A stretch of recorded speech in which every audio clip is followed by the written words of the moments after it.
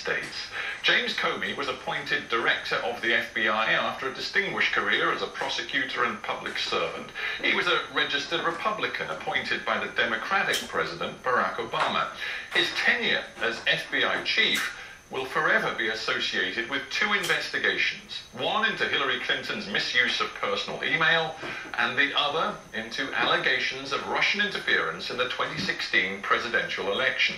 Mr. Comey's decisions led to his vilification on both sides of America's partisan divide, and his own recently published memoir, which delivered a withering condemnation of the man who fired him from the FBI, President Donald Trump, simply added fuel to the political firestorm. So has James Comey ultimately sullied his own reputation by stepping into America's political swamp? Well, I'm delighted to say he joins me now. James Comey, welcome to Hard Talk. Thanks for having me on, Stephen. You have described yourself as a man who finds it uncomfortable to be in the limelight, the spotlight, and yet for the last 2 years that's precisely where you have been and presumably chosen to be. So how come? Well, as FBI director, I was stuck there. I ended up as the referee in the middle of the nastiest World Cup football match, or an America's soccer match we'd ever seen. And then since I got fired, I decided I couldn't look myself in the mirror if I didn't share my view of what ethical leadership should look like. And so involuntarily for the first part, voluntarily now. But I suppose it invites people to wonder whether there is an element of personal ego, even of vanity, in the way you have conducted yourself in this highly contentious period. Oh, sure. That's a totally reasonable question. I hope not about the period now, and I will prove it's not about me trying to be famous by going away. Once this period is over, you won't recognize me in airports anymore. But before that, sure, I get why people ask that. It's not true.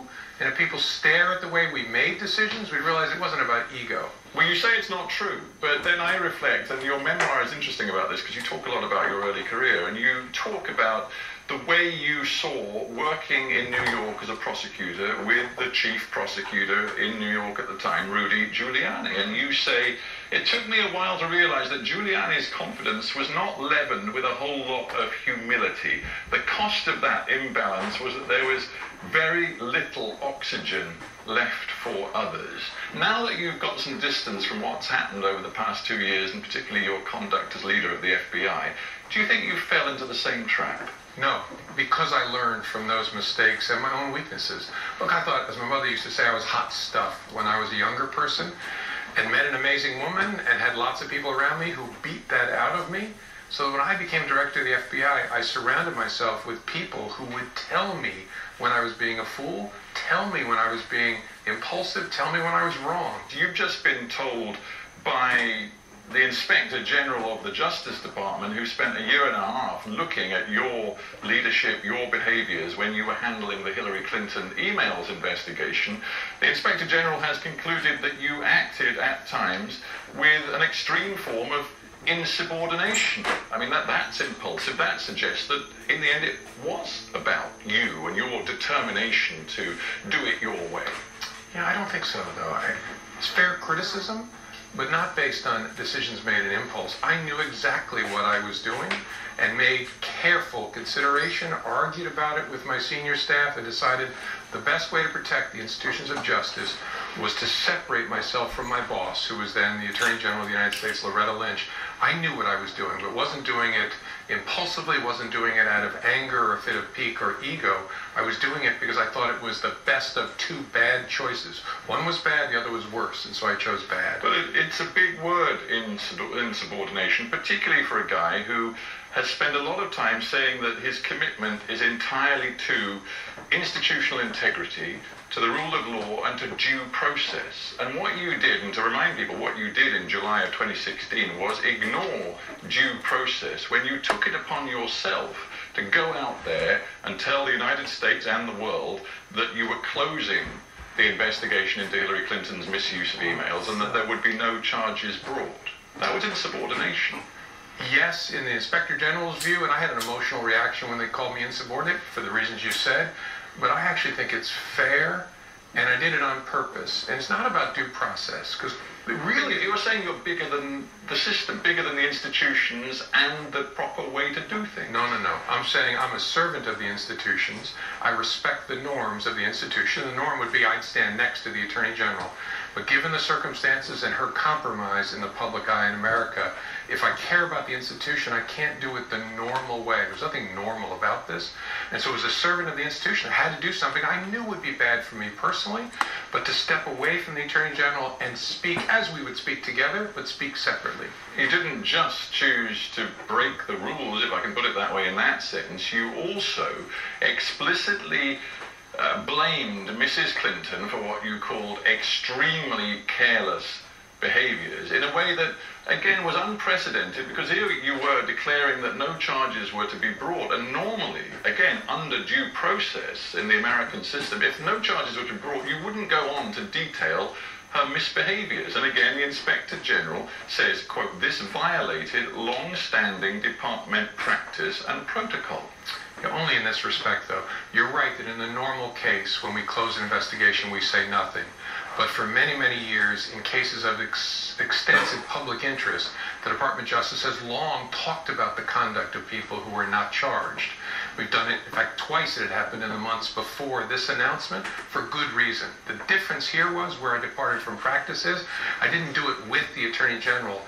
Normally, we'd let her take the lead. I did. Exactly. So exactly you were putting the post that you held, director of the FBI, before the United States public and the world in a way that was deeply exposing. You were being political. Respectfully, I don't agree. I was being deeply respectful of American confidence in the systems of justice and thought the only way, the least bad way to maintain that confidence is to offer transparency. I wasn't trying to attack Hillary Clinton. I was trying to be transparent with the American people so they could have confidence in the result. In my judgment, and others could think differently, and I respect that, but I thought and still think, if I do it next to the Attorney General, who just had a private meeting with Bill Clinton on a private aircraft, the American people will not have confidence in the result. So in essence, in this part of an extraordinarily sensitive and contentious legal process, you were playing God. Yeah, hardly. If I were playing God, I could have seen the future, and that would have made me a much better leader. I was making judgments in the middle of a terrible situation. Think about this. One of the two candidates for President of the United States is under criminal investigation, and the Attorney General, rather than step out of the case, says, "I'll accept Jim Comey's recommendation." Handed me this whole thing. All I did was say, you know what? I'm going to give my recommendation, but I'm going to do it separately so the American people understand it was done well and they can rely upon it. We've got a lot to get through, so let's then get on to the next key decision that you had to take, and that was when you learned, and it's kind of complicated, but when you learned, actually just a few days before Election Day, November 2016, that a new store of Hillary Clinton emails had been found, bizarrely, in the laptop computer belonging to former Congressman Anthony Weiner, you, again, took the unilateral decision that you had to tell the American Congress and the American public that you were reopening the investigation into Hillary Clinton, just literally 11 days before polling day. Yeah. And you must have known that that was going to have an extraordinary impact on people's political thinking. I knew it might have some impact. I didn't know what impact. But I saw two choices. I could do that, which is really bad and inconsistent with the norms I've lived under my entire career in the Department of Justice, or I could conceal that we had restarted the investigation.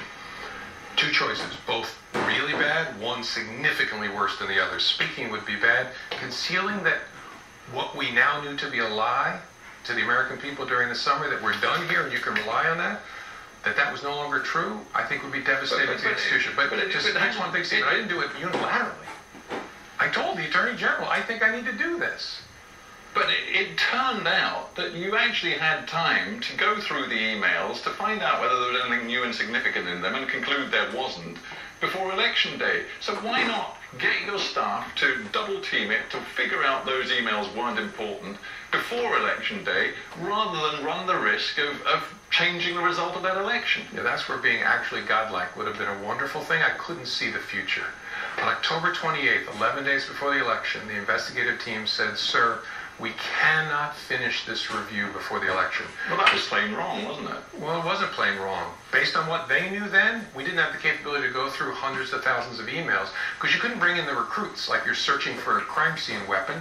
You had to read them overnight, and they built a software system to cut it down to 6,000 emails, so they finished the Sunday before the election. But again, I can't live life backwards. On October 28th, 2016, I'm being told in ways that are credible, we cannot finish this before the election. So what do? Do I speak or do I conceal? The bottom line here is that Hillary Clinton, to this day, believes that you cost her the election. Not that, the election wasn't close. It was clearly going to be close anyway. But you cost her the election because you tilted a significant body of opinion against her because people thought she was yet again under suspicion, cloud of suspicion, and she blames you. And I wonder whether right now you're still haunted by the thought that you, in essence, dictated the result of that election. I'm not haunted by it, but I carried around a sense of slight sickness in my stomach because we don't want to have any impact on the election at all in the FBI. We'd rather not be on the field during this particular game. When we're on the field, we have to choose between two options. We can't consider the political outcome, because if we do that, we're just another partisan player in Washington. One of my lawyers asked me right before that, should you consider that you may help elect Donald Trump president? And I said, great question. I can't, because down that road lies the death of the FBI. I have to decide what's the right thing given the values of this institution. Do I speak or do I conceal? Let's now turn to you and Donald Trump. Seems to me that in your dealings with Donald Trump from the very get-go, from your first meeting with him before the inauguration in January of 2017, you, very far from bringing a blank slate to your view of him, to your meetings with him, you were deeply suspicious and skeptical of Trump from the start, and that comes out clearly in your recollections in your memoir. Sure, that's because I'm a human being. That's not a political judgment. I evaluate people who work for me. I evaluate people I work for. With respect, it becomes political if you're from the very get-go likening the way in which Trump deals with you and with situations, likens him to a mafia don, a mafia boss. I mean, that's not just personal, that becomes political. I don't see it as political. I didn't think he was... The director of the FBI concluding that Donald Trump from your earliest meetings is, in essence, the political equivalent of a mafia boss? Sure, not in the sense that he's robbing banks, but in the leadership culture he creates. That's what struck me. But that's not a political judgment. That's a judgment based on reason and logic and experience. Some of what you write, and I'm guessing it's based on contemporaneous notes, it is actually just downright personal. Some of the asides about, his look, his hair, the size of his hands, which you were making observations like this in the very earliest meetings with him, suggests you had an animus towards him. Yeah, I reject that. If you read my book, you'll see I'm actually trying to be an author, and as an investigator, I have a pretty good eye for detail. So I describe my high school boss, I describe other bosses, I describe people I worked with in great detail. And so yes, I noticed Donald Trump's hair color, how he dressed, how he sat, how he spoke. That's not a political judgment, that's an observation. Let's talk about the way you handled incredibly important encounters. One in particular, where Donald Trump asked you if he could count on your loyalty. You were deeply uncomfortable. You knew that wasn't actually the nature of the relationship as it was supposed to be between President and head of the FBI, but you didn't confront him. You didn't take him on. You didn't say, Mr. President, that's not the way it works. No, I didn't. Why not? I don't think I had the presence of mind. In the moment, I was so shocked by the explicit demand for loyalty that all I could think of to do in the moment was just stare at him and not react. I got better towards the end of the conversation, but in the moment, it was the best I could do. In hindsight, I can think of all kinds of things I could do better in that conversation, but that's the way it was in the moment. Because since then, you've written, it is wrong to stand idly by or stay silent when you know better. Mm-hmm. Do you feel you let yourself down? Not in general in that conversation. Like I said, because I ended up interrupting him to give him a bit of a tutorial on how it should be. But in the moment, if I were more experienced and had the presence of mind, I might have said, Mr. President, you can't do that. And again, another crucial encounter, I believe, correct me if I'm wrong, but this one was the bizarre hors d'oeuvre dinner inside the White House when Donald Trump raised the case of Michael Flynn. That was Valentine's Day in the Oval Office. Okay, in the Oval Office. And he expressed the hope that you could, quote, let it go. Do you believe, in retrospect, that that was the president, in essence, performing an act that amounted to obstruction of justice? I don't know whether it adds up to legal obstruction of justice. I understood him to be asking me to drop a criminal investigation, which could be obstruction of justice. But you didn't say that to him. You didn't say, Mr. President, that is deeply inappropriate. I simply abide by the truth, the rule of law, and the Constitution. You didn't say any of that. I did not. I guess the question you'd have to ask him is, if you didn't know that was inappropriate, why did you clear the room and eject the Attorney General of the United States so he could speak to me alone? But no, I didn't, in the moment, give the President of the United States a tutorial. Trump now calls you Lion Jim Comey. You, in turn, have called him a liar. You've called him many worse things as well. You've said that you believe he threatens the values and the institutions that you believe the United States represents. How damaging to trust both in your old institution, the FBI, and to the presidency is the mud that you and Donald Trump are throwing at each other? I actually don't see it as throwing mud. I don't tweet insults at him. I am out trying to offer a picture of what ethical leadership should look like in this book. I have to talk about him if I'm going to describe ethical leadership. And so I really don't think of it as a mud fight. And well, you may not call it mud, but let me just give you a few of your choice quotes. Trump is unethical. Trump is untethered to the truth. Trump tells lies. Trump, you say, is morally unfit to be president. That's not mud. That, to my mind, is the truth. And if I don't speak the truth now as an American... You say categorically that is the truth. You know that at least 40% of Americans who are still resolute supporters of Donald Trump will be listening to this interview and will say, how dare Jim Comey come out with these opinions of his and declare with such righteousness that this is the truth? But I actually think they agree with me in the main. Even if you support Donald Trump, you know he lies all the time. You just think it's for a greater good. No serious person believes more people attended his inauguration than Barack Obama's inauguration. And lots of other lies. The difference is that okay? And supporters of Donald Trump, in good faith, believe that's okay because he's doing so many other things for America. I don't agree with that, but I understand that. Let's tie the lies to the Mueller investigation. You're well placed to know more than almost any human being about what is Robert Mueller's focus, because you, for example, were still leading the FBI investigation when you got that so-called Russia dossier built up by the former British agent Christopher Steele, which had some extraordinary allegations, sensational allegations about what Donald Trump may have gotten up to in Moscow on a trip some years ago, and which seemed on the face of it to potentially offer up an explanation for collusion with the Russians if he were vulnerable to blackmail. Did you believe that dossier when you saw it? I believed the very core allegation of the dossier, which was consistent with other intelligence we already had. That was that the Russians were interfering in the American presidential election. The rest of it, I didn't know what to make of. And some of it, I didn't care whether it was true or false. The prostitute thing, I didn't care whether that was true or false. I just wanted the president to be aware. Well, surely you must have cared whether Donald Trump was potentially vulnerable to blackmail. Yes, which is why we told him about that, so he would know about the allegation and know the FBI was aware of it. In the event it was some leverage by the Russians, that would reduce their ability to coerce him. But again, I don't know, and I was fired before I got the answer. The FBI was trying to figure out, we know the core allegation is true in the dossier, how much of the rest of this can we verify or rule out? And I don't know where it ended up. You were fired in May 2017. Of course, the legwork in the continuance of this long investigation into the alleged Russian interference is now being undertaken by Robert Mueller. Have you spoken to Robert Mueller? No.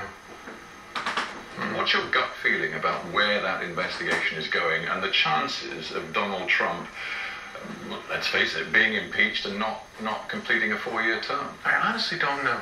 But won't you be a key witness at some point? Sure, and I'm not going to talk about interactions with anybody on his staff, but I haven't talked to Bob Mueller myself. I don't know where he'll end up. I really don't. And I don't like it that Democrats in the United States wish for a particular result, and Republicans. We should all wish he just finds the truth. And that may be not bad for President Trump. I honestly don't know. But if he's left to do his work, he'll find those facts that give us the best view of what the truth is, and everybody should want that, including the president. I want to end by considering the damage done to the United States by what has happened over the last couple of years. You've stressed the importance, for example, of this so-called reservoir of trust that the FBI as an investigating agency has in the United States. I look at the latest surveys. The PBS NewsHour survey shows a dramatic drop in the number of Americans who think that the FBI in all of this was just trying to do its job, and a real rise in the number who think that the FBI has been biased against the Trump administration. One could argue that those numbers reflect failings in your leadership. Yeah, I understand why you could argue that, and certainly decisions I made, I personally took a big hit for, and the institution did. The question I had to ask at the time is, what's the alternative, and how big would that hit be? But part of the reason that we're taking that hit is the lies being told about the organization. The FBI was on Hillary Clinton's side? That's the allegation? Well, you ought to check that one with Hillary Clinton, who thinks that the FBI cost her the election. If you're going to lie, you have to lie about all the facts, and even these lies don't encompass those facts. We weren't on either side. Again, we were the ref on the field of a bitter match. Everybody ended up mad at us, but because we were doing our job without regard to either team. A final thought, which is a big thought about the faith Americans have in their government and their institutions and the degree to which they can trust them. How much damage has been done? Significant damage, but not long-lasting damage. The great thing about America is its values are so deep and strong, no president, no party can screw it up in the time they hold power. We've been through this before. We progress, we retrench. We progress, we retrench. We will be okay. So long as we continue to talk about the values that matter and rise above the political nonsense that normally consumes our time and realize we're a set of ideas and it should matter whether you're a Republican or a Democrat. Can the cycle go on an upswing as long as Donald Trump's in the White House? Yes, in a way. This may sound crazy, but Donald Trump is creating a focus in the United States on truth and our values that was not true 2 years ago. Look at the number of young people running for office. Look at schools reinstituting civics education. Look at families talking to their kids about respect and prejudice and truth. The change is already happening in a way that he surely doesn't intend. Donald Trump is illuminating what matters in America. Look at the outcry over the children in cages. Republicans, Democrats, independents rose up in the United States and said, look, we may disagree about immigration. This is not America. And he was forced to change that. That is Donald Trump unintentionally awakening the great ethical giant that is America. I'm optimistic. James Comey, thanks. Thank you. Thanks, Stephen. Yeah, thanks for having me.